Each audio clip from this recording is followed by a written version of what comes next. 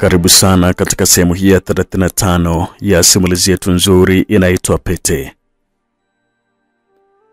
Mtunzi na mwandishi anaitwa Sebastian Ngasa.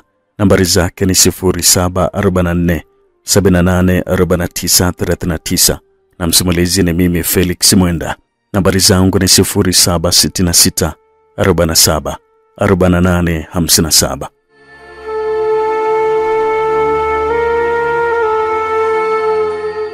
Kama unakumbuka vizuri, sehemu ya 34 tulisha pale ambapo Kisandu alikuwa amerudi katika hali ya kawaida na alikuwa anazungumza na mlinzi Ngedu. Kilichoendelea, karibu sana katika sehemu ya 35.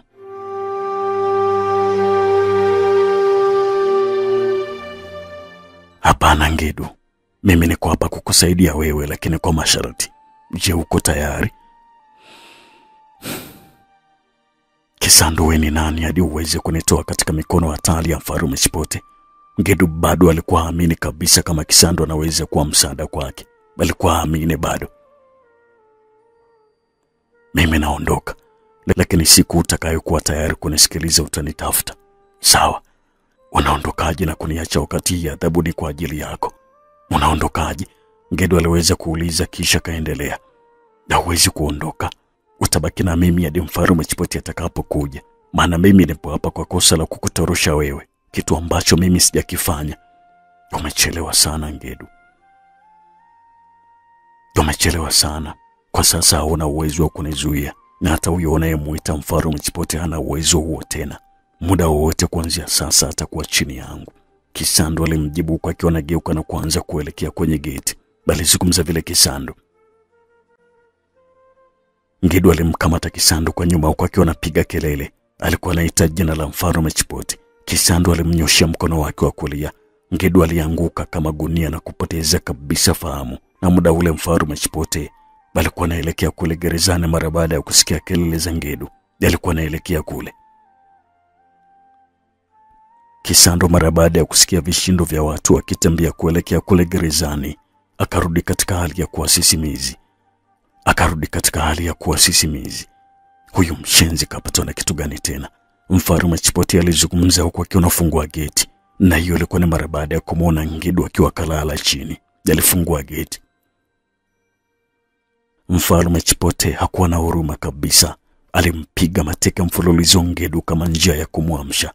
Ngedu alishtuka na ilikuwa ni kama mtu aliyetoka kulala. Alishangaa sana kumkuta Mfalme Chipote akiwa kasimama mbele yake huku walinzi wengine wakiwa wamemzunguka. Alishangaa sana Ngedu. Alikuwa anashangaa sana.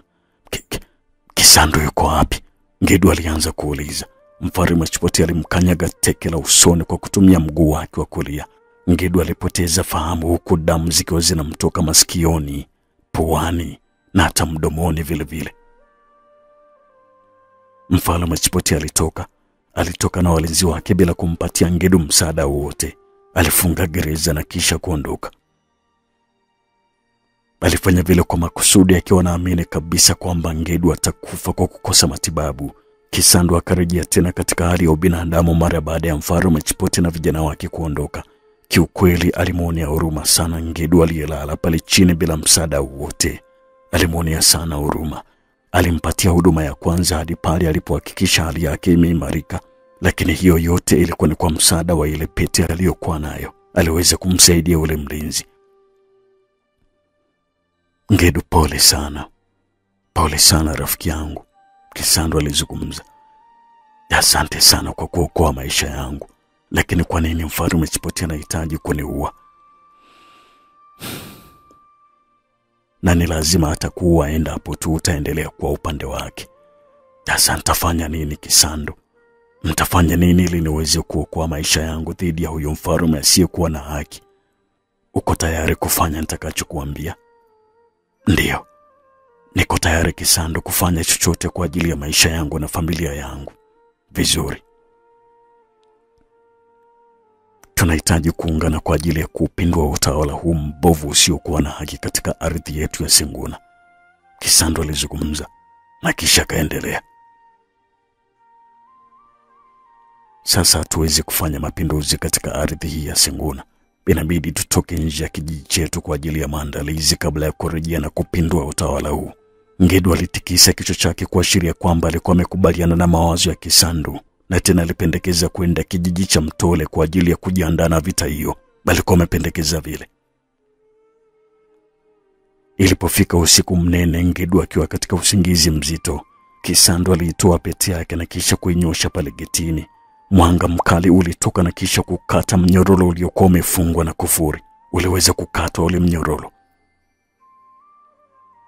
Kisandu akamshtua Ngedu na kaanza kuondoka na nje ya ngome ya Mfalme Chipote kwa ajili ya safari yao kuelekea Mtole. Waliweza kuondoka.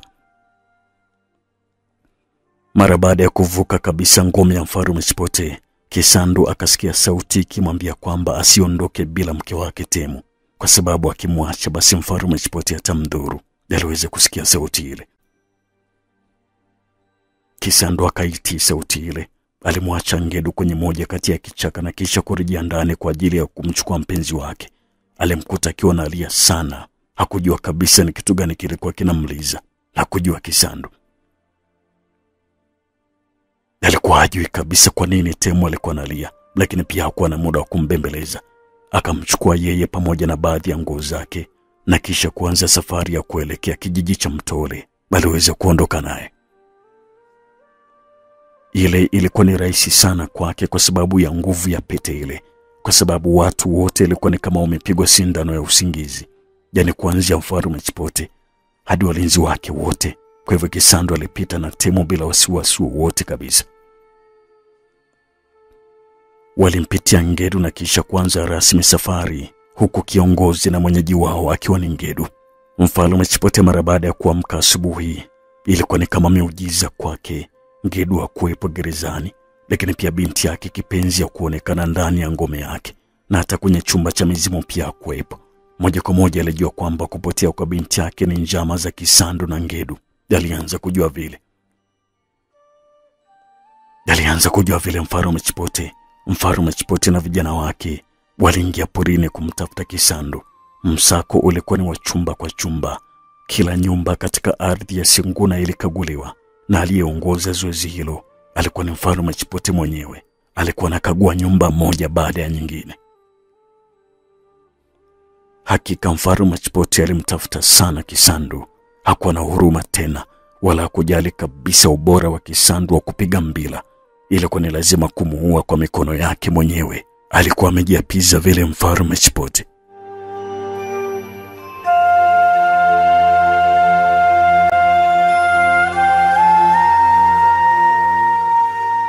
Naam. Na huu ndio mwisho wa sehemu hii ya 35 wa simulizi yetu nzuri inaitwa Pete. Je, nini kitaendelea?